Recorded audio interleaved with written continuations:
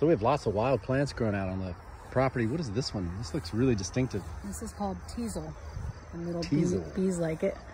I think it must be in the thistle family. It looks like it, doesn't it? Yeah. Ooh, it's almost like straw flower. It's very cool, but it's also very prickly, so I'm going to try to figure out how to strip it. But it dries a beautiful brown, of course. And it's like, it's just quite a statement. The plant looks like it was cut off here. Oh, I probably hacked it. But look, and it's, show your faithful viewers the pokeberry back there, which is a very irritating plant in terms of its root system. It's enormous. These things are at least 10 feet tall. Yeah. So we kind of are on a delta here. The soil's pretty good because with the river or the creek floods every once in a while. And what else do you see in here? Mineral. Oh, thistle, disgusting thistle. Jewelweed. Jewelweed. Thistle. Wingstem? No, this is goldenrod. Goldenrod. And the wingstem is in here somewhere. And I think, I can't remember what that purple one is. I thought it was like orangey, but I think I'm wrong.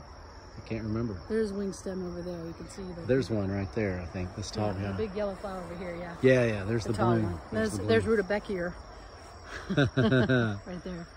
Rudbeckia. Is that? Wait a minute. Where? We have black-eyed Susan and, oh wait. No, that's not Rudbeckia right there. I think it's, this is a kind, I think this is a Helianthus, a false sunflower. No, here's the Rudbeckia. And there's bee balm, which I planted last year. Look at that stand. Stand of bee balm is growing. And there's another stand in the corner, right back there. Oh, is this the Rudbeckia? Yeah. Oh, yes. Look at this one. A kind of miniature bloom. Where did that come from? Nature, God, the birds. All right, we got to transplant some of this. What else do you have? This is a great jewelweed. Look at this. Looks like, what does it look like?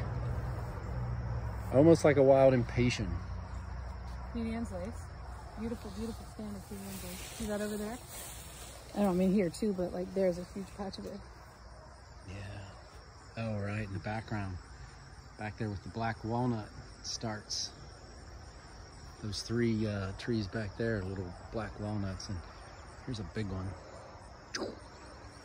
And there's another little one. And here's some really big ones.